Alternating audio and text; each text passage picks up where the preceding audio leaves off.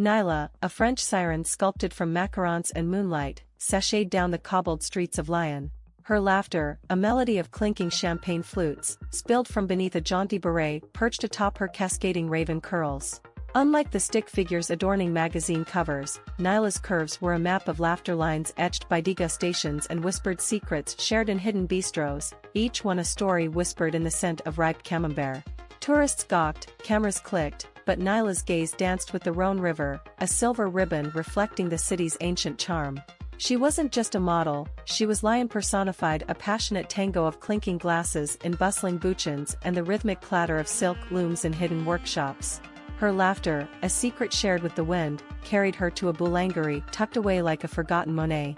Inside, Monsieur Pierre, a baker with flower-dusted dreams, winked at her.